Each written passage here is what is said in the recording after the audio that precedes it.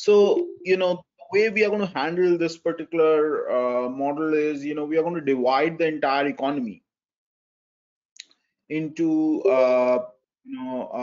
two sides, the demand side and the supply side. Okay, so demand side,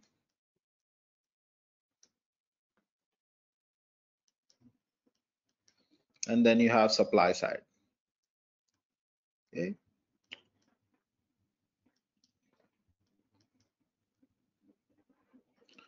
so on the demand side, we are going to divide the entire economy into goods market and the money market. Okay, so sorry.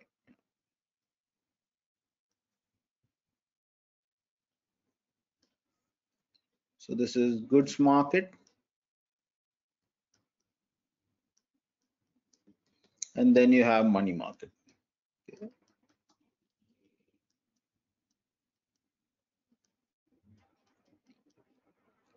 Okay, and on the supply side, we'll just be looking at labor market. Okay, so we are kind of going to assume that capital is fixed.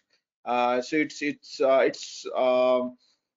fixed, and so we are only going to look at labor market to figure out what the firms will supply.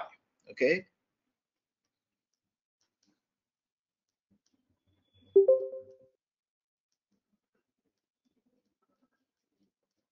Okay, and again, we are going to call that we are in equilibrium if all these markets clear at the same time. So uh, that's basically the idea. Okay, so we are going to discuss the closed economy model. Okay.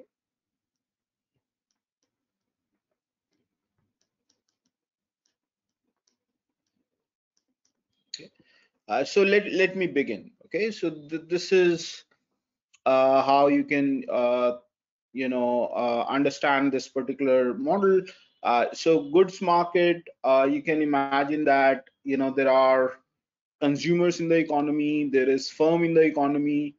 Okay, there are firms in the economy, and there is government in the economy. Okay, and goods basically are demanded by consumers, for consumption purpose, for by firms for investment purpose. Okay, and and the government also, for incurring expenses to produce services for the people. Okay, so so goods market, you can say that demand comes from consumers, and let's say, so I'm going to also give you the variables, and I'll also tell you what each of these variables denote. So there'll be lots of variables in this. Okay, so just pay attention. Okay, so consumers are going to demand for consumption purpose. Okay, and we are going to assume that it's going to be a function of disposable income. Okay, so disposable income is basically whatever is the income minus the tax. Okay, so that's disposable income. So C is a function of Y minus T. Okay, T is the taxes, so it's possible that T can also be a function of Y.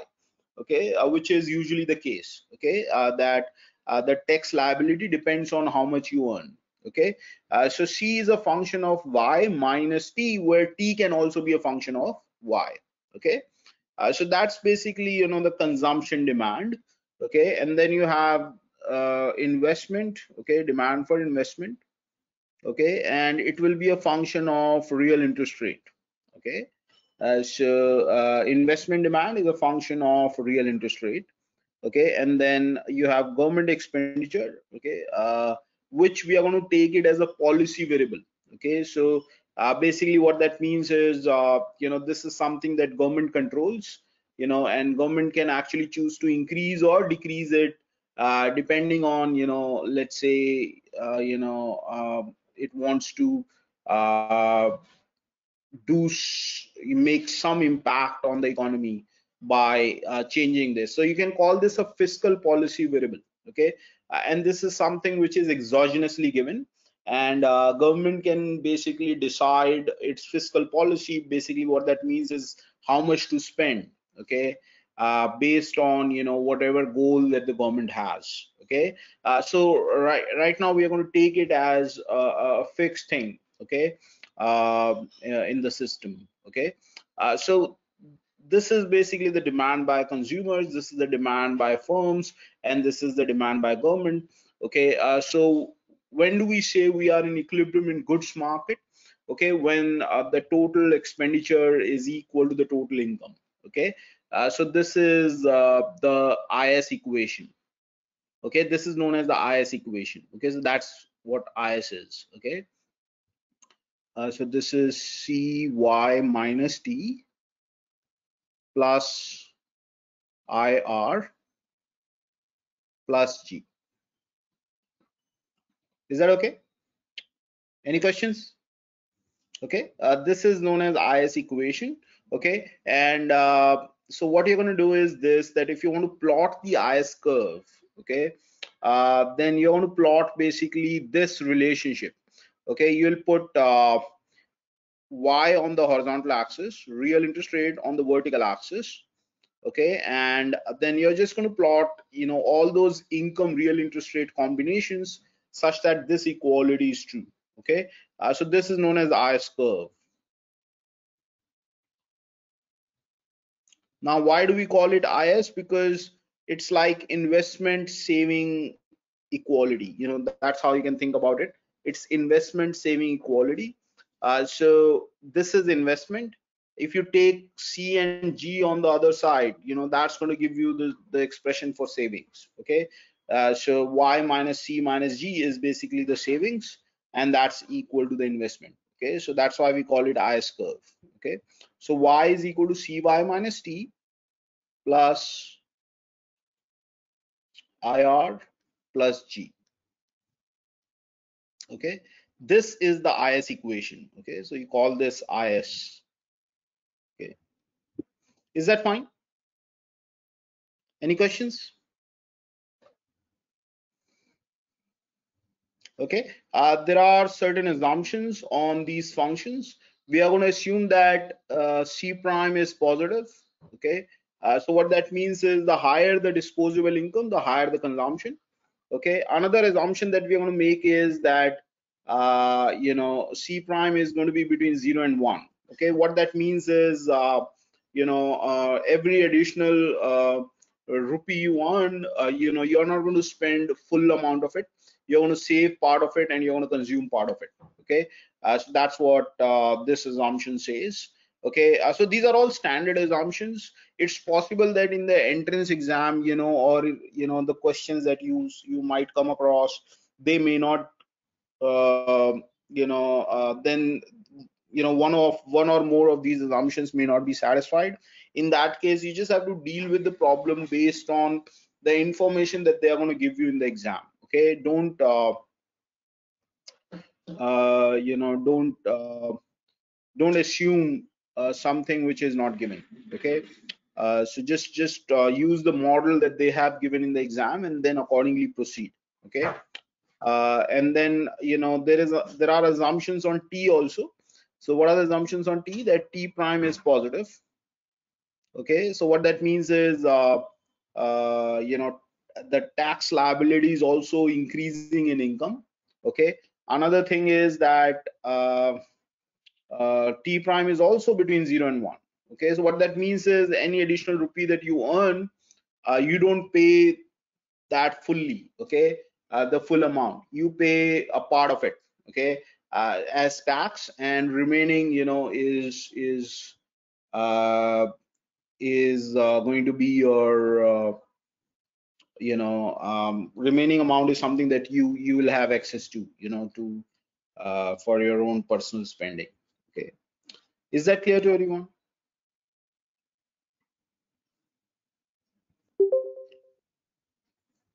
Okay, you also have assumptions on investment as a function of interest rate. Okay, so it is going to be decreasing in interest rate. I prime is negative. Okay, so this is also something which is standard, because if you can think of interest rate as an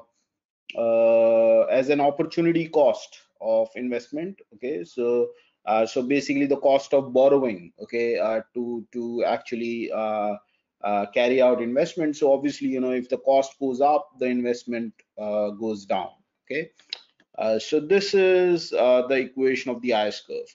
Now using this, all this information that we have on T prime, I prime, we can figure out the slope of the IS curve.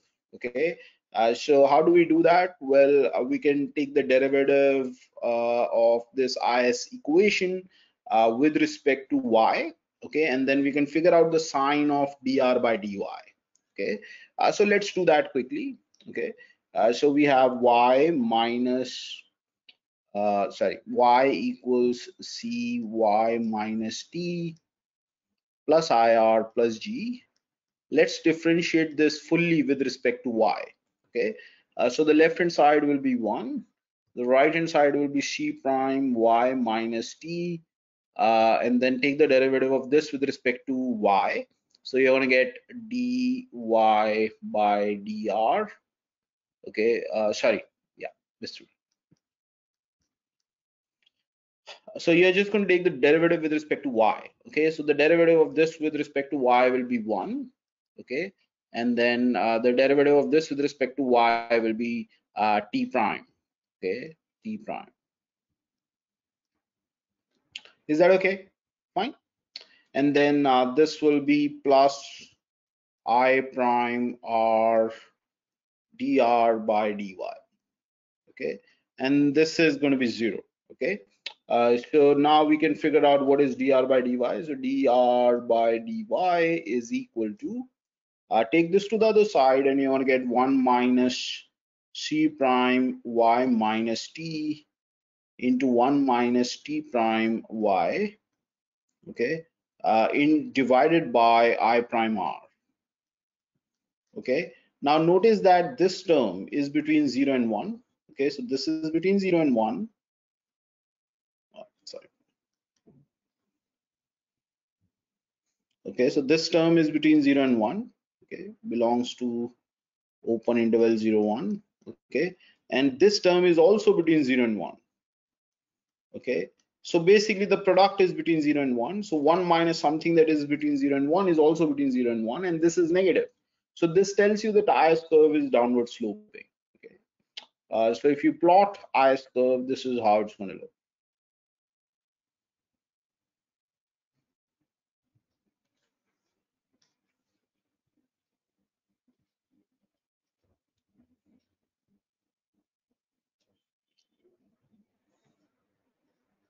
Okay, so this is IS curve. Is that fine?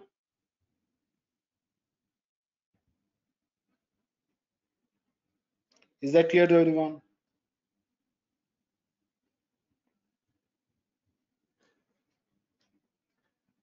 Okay. Okay, so this gives you, set of all income interest rate combinations such that, goods market is in equilibrium. Okay. Okay. So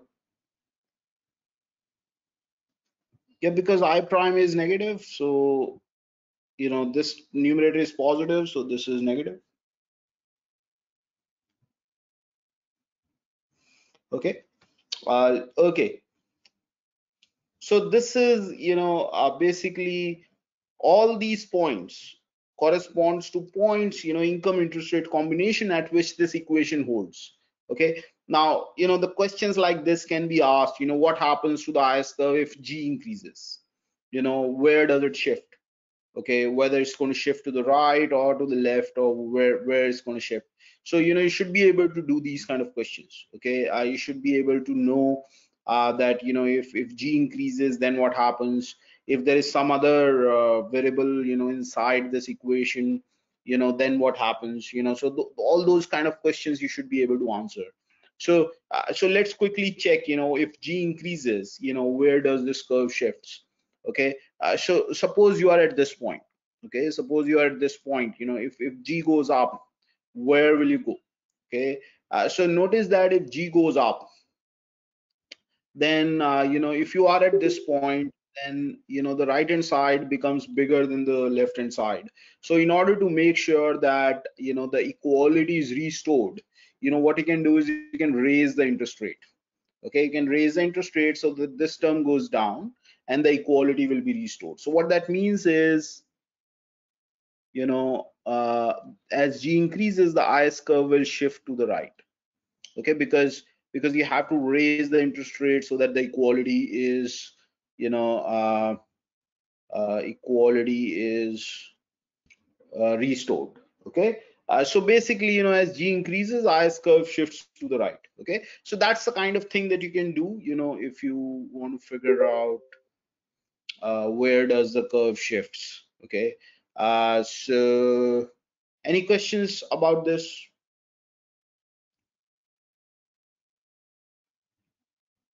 Okay, now let's talk about the money market.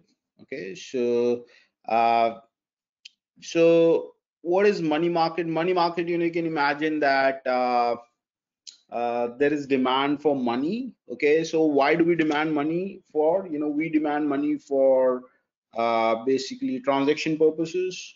Okay, or sometimes we also demand money for speculative purposes.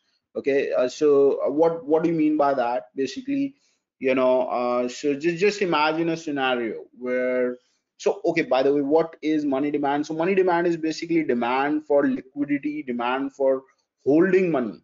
Okay, so obviously if your income goes up, you would want to spend money, like you would like to spend more money, and if you would like to spend more money, you would like to demand more money to keep it in your pocket.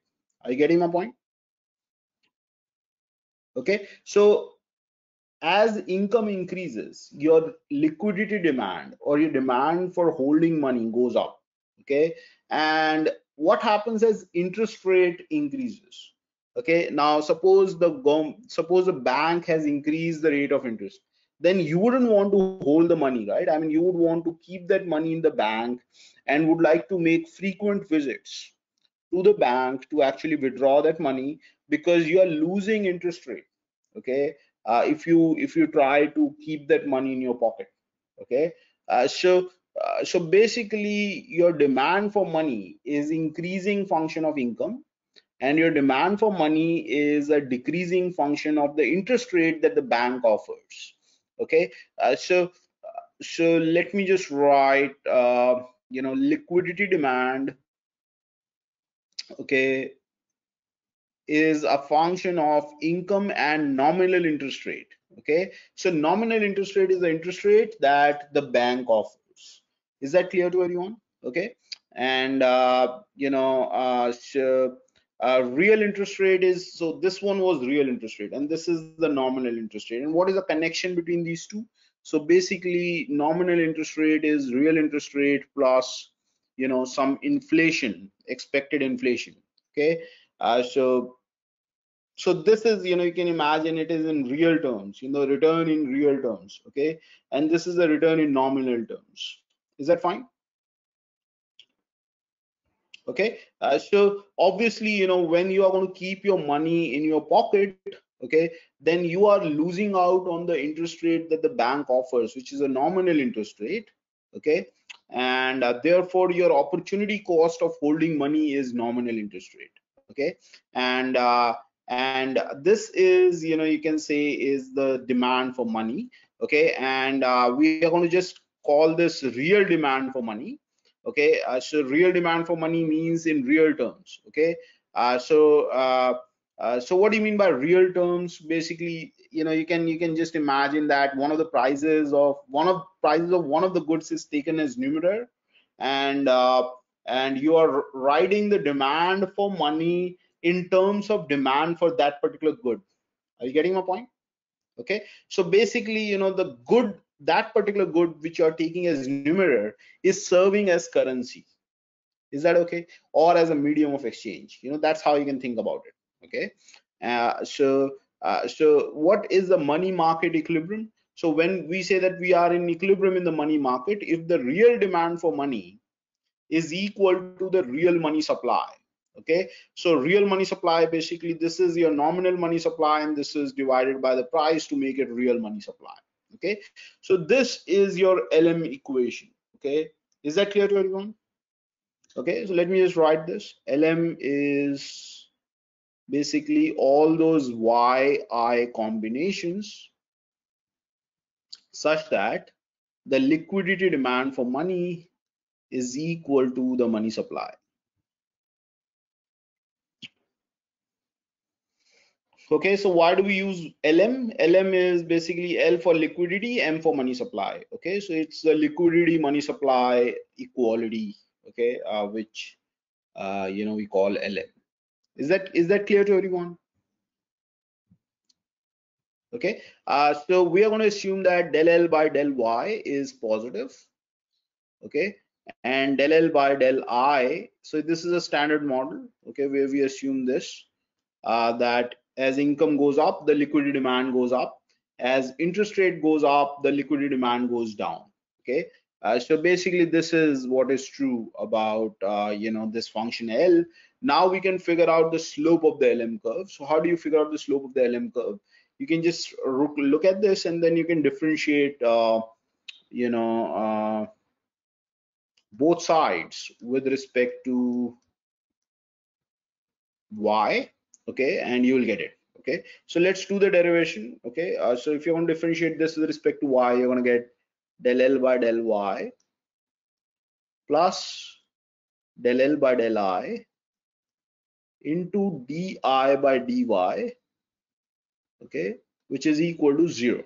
Okay, and then what is di by dy? Di by dy is minus del L by del y upon del L by del I. Okay, which is positive because del L by del y is positive, del L by del I is negative. So obviously this term will be positive. Okay, so if you plot LM curve, that's going to be upward sloping.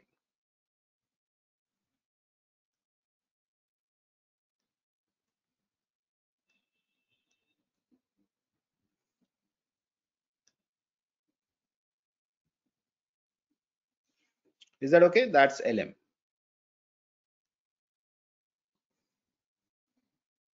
Okay, and then you can ask this question that what happens if money supply goes up, what happens to the LM curve. So obviously let's just this is how you can do this. Suppose you are at this point and we are in equilibrium right now, money market equilibrium, and suppose you increase the right hand side, then right hand side becomes bigger than the left hand side at this point. So we are no longer in equilibrium in the money market. So how do we restore the equilibrium? Well, we can raise the left hand side. And how do we raise the left hand side? We can either increase income or we can reduce interest rate. Okay, so in both cases you can see it's a right shift. Okay, so what that means is if money supply goes up, the LM curve shifts to the right. Is that clear to everyone?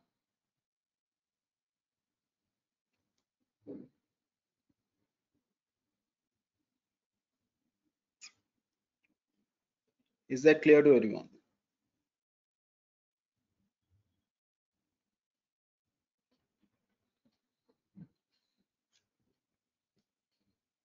Okay, now what you can do is we can look at simultaneous equilibrium in the two markets. Okay, so let's just do that. uh,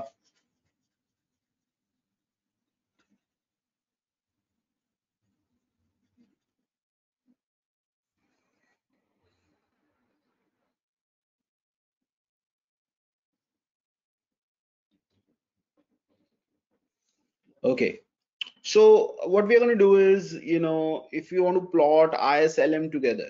Okay, now notice that this is in RY plane, this is in IY plane. So basically we have to convert either this one into I or this one into R.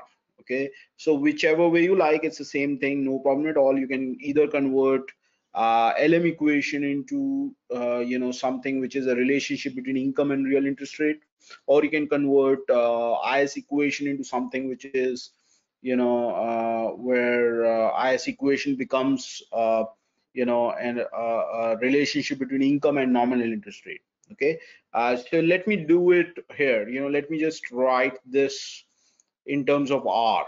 Okay, so this is how you can rewrite LM curve. Okay, so this is how you can rewrite LM curve. It is all those YR combinations such that Ly comma R plus pi E is equal to M by P. Okay, so basically you just replace I by R plus pi E, because this is how I is related to R plus pi E, and then you're going to get exactly the relationship between income and real interest rate, for the LM equation. Okay, now once you have this, now you can just use RY plane to plot both IS and LM together. Okay, so you're going to get something like this.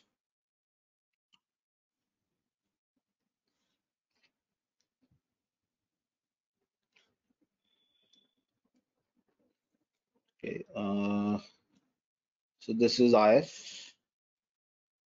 Okay, and this is LM.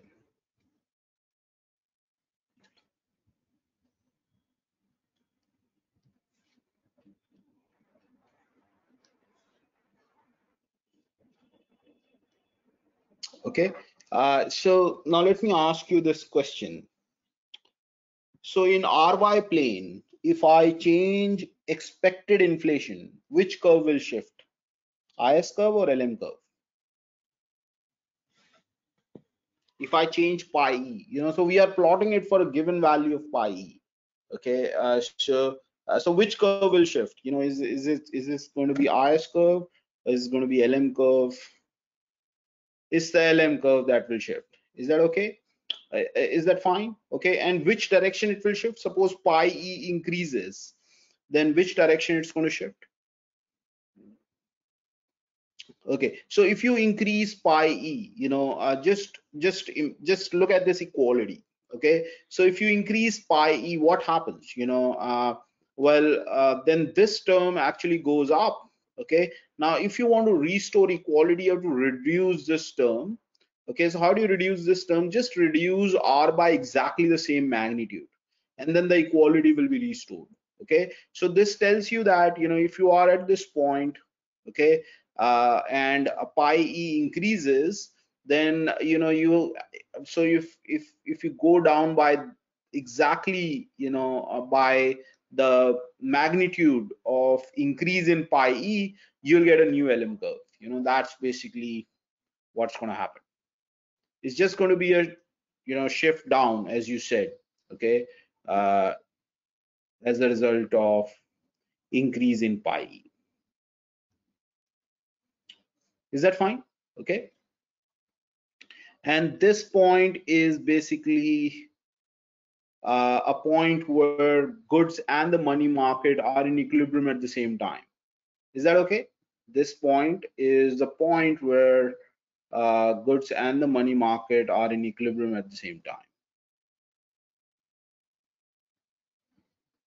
Is this clear to everyone?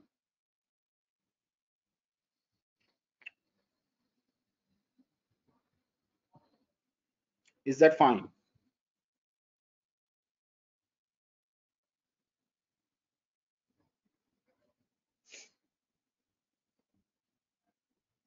Yes?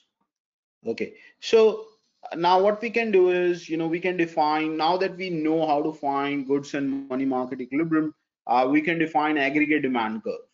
Okay, so what is AD curve? Okay, aggregate demand or AD curve is basically, it's a relationship between income and price. Okay, it's a relationship between income and price such that both goods market and money market clear.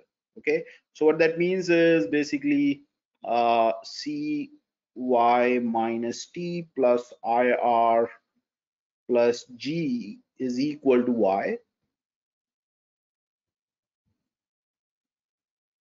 Okay, and the second thing is this equation is also true. L of y comma r plus pi e is equal to m by p.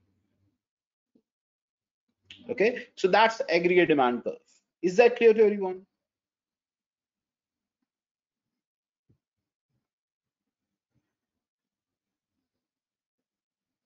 Okay, so let me tell you how to derive aggregate demand curve from this ISLM curve. Okay, so it's actually straightforward. You know, all that you have to do is you just have to plot the IS curve and the LM curve. Okay,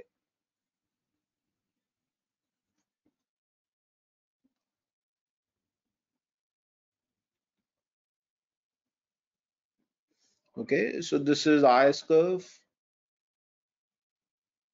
and this is LM curve. Okay, okay, now this is where we are right now. Okay, so this is some point where we have equilibrium in both the markets, money market as well as uh, you know, goods market. Okay, okay, now notice that when you plotted LM curve, P is fixed. Okay, so P is given. So this is for a given level of P. Okay, you have plotted it for a given level of P. So what you can do is you can just take this Y, whatever P is given, you know, you can put that P here. Okay, and this point is basically a point on the aggregate demand curve. Is that clear to everyone?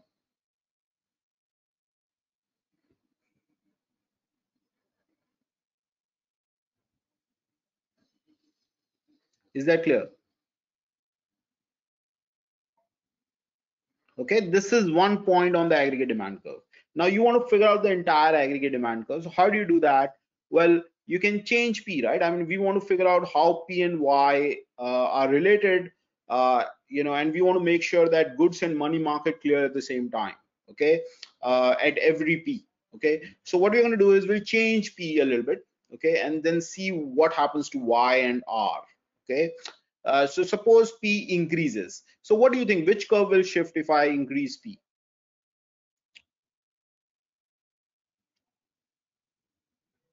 LM curve. Is that okay? So you can see that we have P right over here. The LM curve will shift. So if P increases, okay, if P increases, the right hand side, will go down. Okay. So if the right hand side will go down, then in order to restore the equality, okay, we have to reduce income. Okay. If you So basically reducing income means this, okay, this way, going leftwards. Okay, so this is for a higher value of P. Okay, this is LM for higher value of P. Okay, so let me just put that point over here. Okay, so this is the output and this is basically, you know, higher P, lower Y. Okay, so higher P, lower Y. Okay, you want to get, let's say, let's call this Y prime, let's call this P prime. Okay, and then, you know, when you want to connect points like these, you'll get the graph of aggregate demand curve. Is that clear?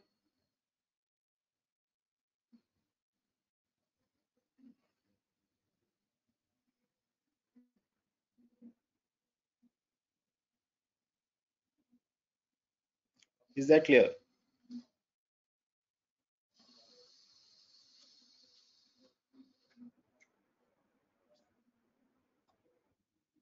Okay, so if I'll give you an IS equation, if I'll give you a LM equation, can you derive aggregate demand curve from it?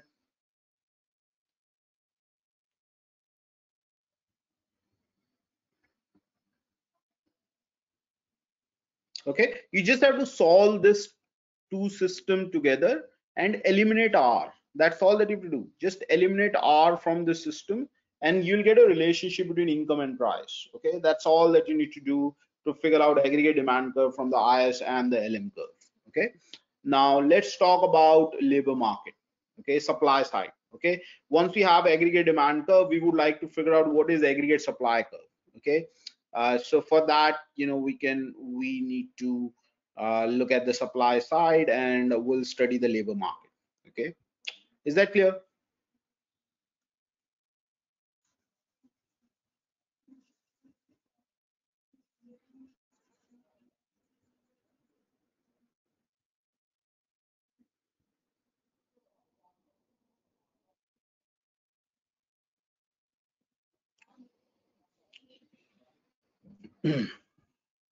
Okay, so let's talk about the labor market now.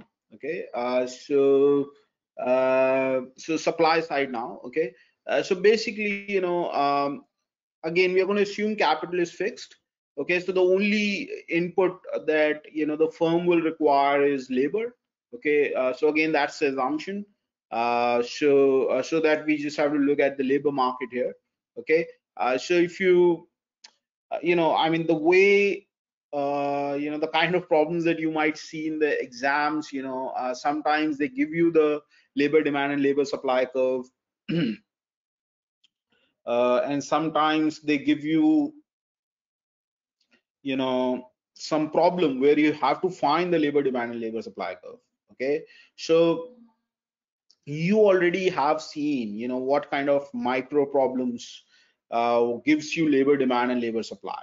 Okay, so like for example, if you solve the utility maximization problem of the consumer, where consumer is interested in supplying, basically interested in making a choice between consumption and leisure. Okay, then you automatically get the labor supply curve from there. Okay, so that's again, so as I'm telling you, I'm just giving you different variants that you might see in the exam. Okay, so all of them are connected to what you have already done in micro.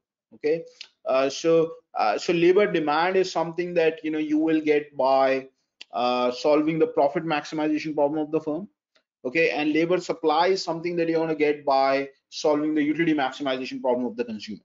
Okay, so you can get any of any combination of these things. Okay, so sometimes you may just get the labor demand labor supply straight away. They'll just tell you that, okay, this is the labor demand, this is the labor supply, and sometimes you may have to solve some profit maximization and utility maximization problem to derive labor demand and labor supply.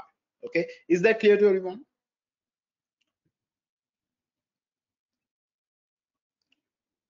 Okay, so let me quickly tell you, how do you get the supply curve from here? Okay, so it's basically, you have some production function y, which is equal to FLK.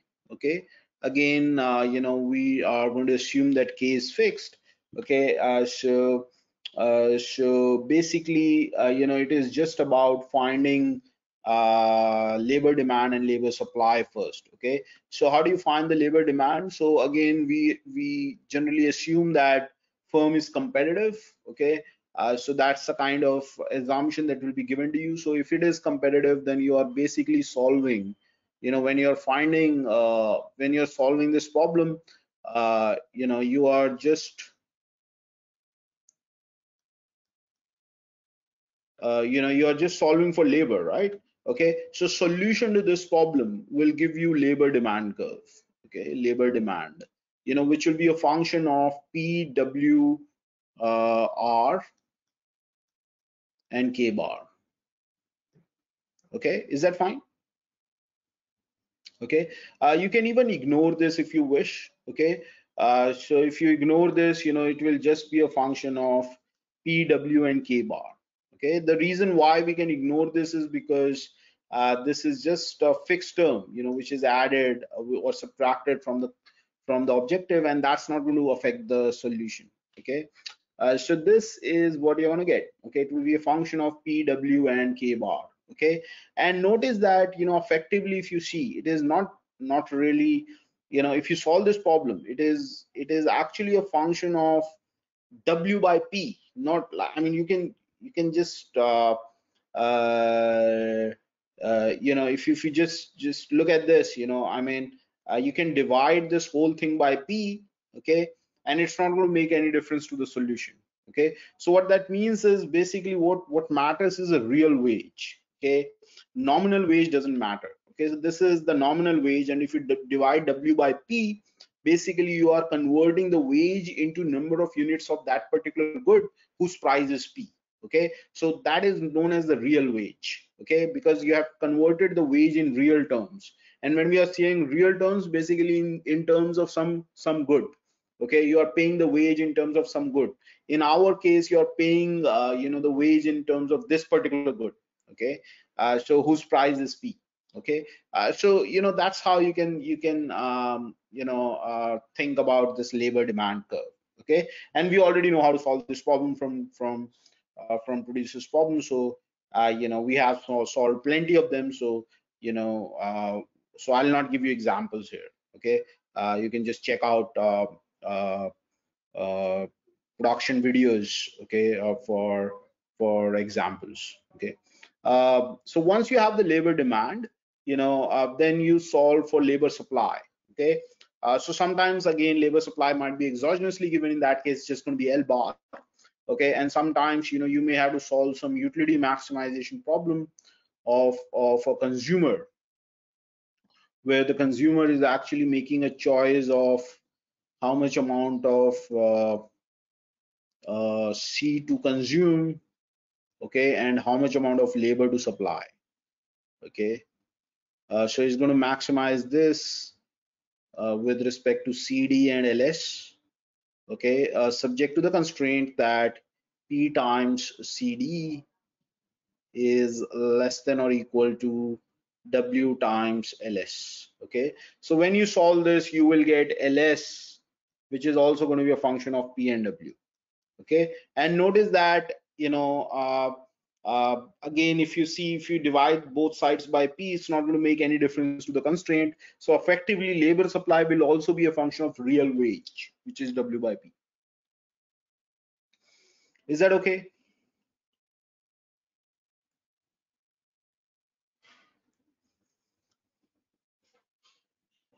Is that okay? Okay, so in this specific problem, if you just plot labor demand and labor supply, okay, so you can put labor on the horizontal axis, W by P on the vertical axis, because as I've just told you, it is effectively a function of W by P. This is also a function of W by P, so you can plot it in W by P L space. Okay, so this is a real wage and this is a labor.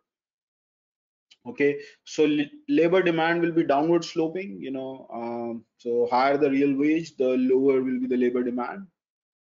Okay, and labor supply will be well, it can be backward mending also, but let's just take it as upward sloping for the time being. Okay, so this is labor supply. Is that fine?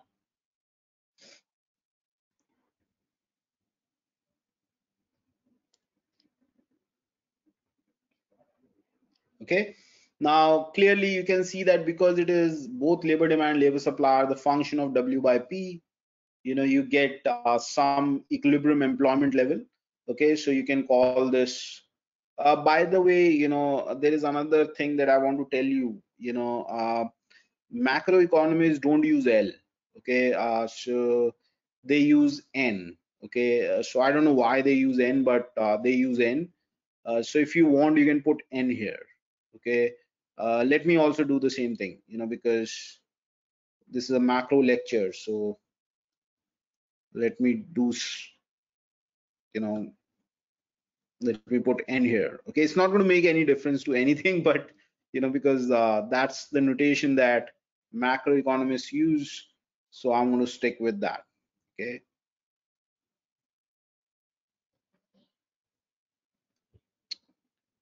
okay, and then this is also okay, and this is N star.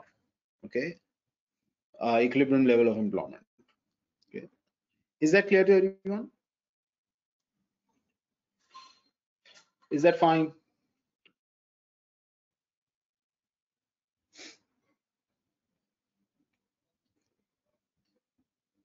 Is that clear? Okay, and this is basically the equilibrium level of real wage.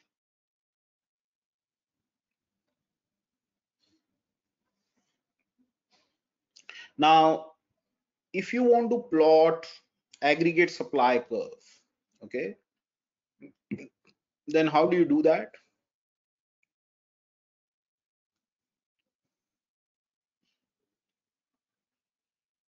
Now, once you know the equilibrium employment, you can plug this back over here,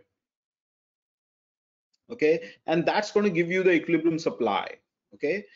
So that's basically your aggregate supply curve. So you can put y on the horizontal axis, p on the vertical axis, okay, and then just for this n star, okay, you'll get some fn star k bar, okay. So that's going to be for some level of p, okay. So you fix a p, and for that level of p you have this n star, okay, and hence this is going to be fn star, okay. Okay, now what do you think will happen if I increase p? What do you think will happen to the equilibrium employment if I increase p? What do you think?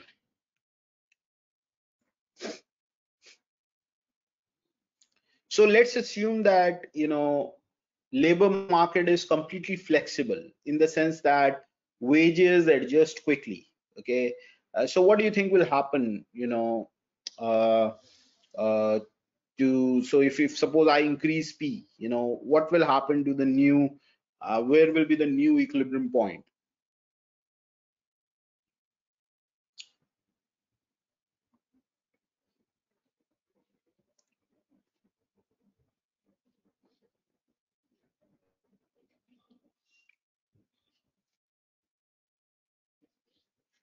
Anyone?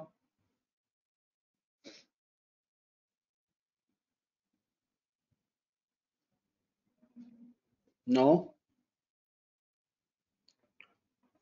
Okay, so notice that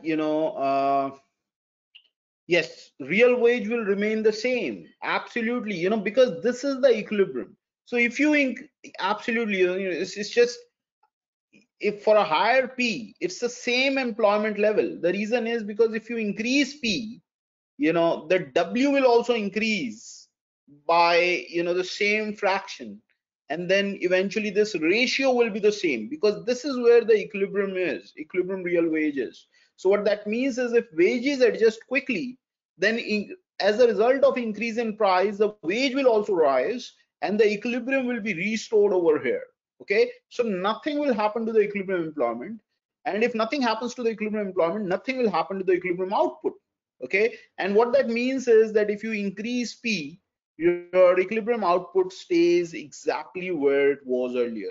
So you will get an aggregate supply curve which is vertical.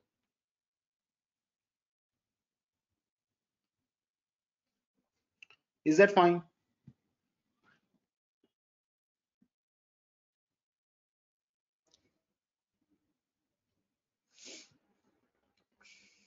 Is that fine?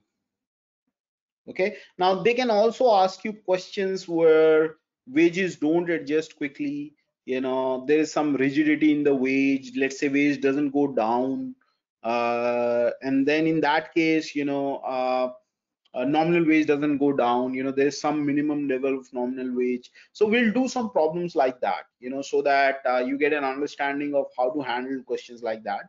But the key idea here is this, that you have to find aggregate supply curve in using whatever information that they have given you, and you find the equilibrium level of demand for employment using by solving the firm's profit maximization problem, and you will get the supply decision, okay, possibly by solving a utility maximization problem. Now once you have the demand supply equilibrium, then you can figure out what is the equilibrium output supplied using the production function by plugging in the equilibrium employment in the production function.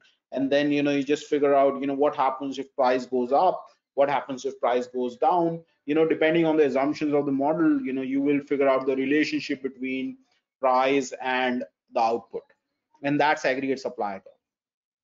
Okay, now if you are interested in the overall equilibrium, okay, then you have, so suppose they give you information about the aggregate demand curve, basically through these kind of functions. They'll also give you information about the money market through this kind of information. Then you have to find the aggregate demand curve. Here they'll give you in the labor market, what are the conditions, and then you have to find the aggregate supply curve. And then if you want to find the overall equilibrium, okay, then you have to put aggregate demand and aggregate supply curve together. Are you getting my point? And that's going to give you the equilibrium output and the price. Okay, so once you have you have got aggregate demand curve from this information, you have aggregate supply curve from this information, you put them together and you'll get the equilibrium output and price. Are you getting my point?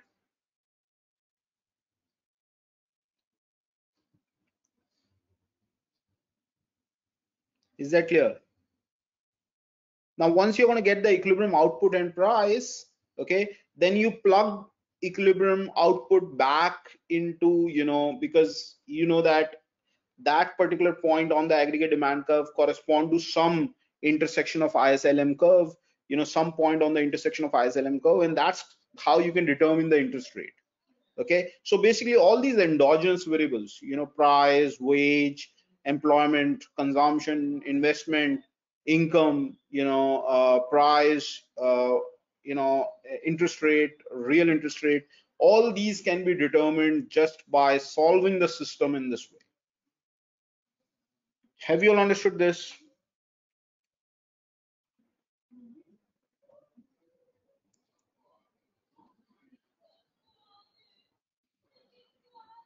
Have you all understood this?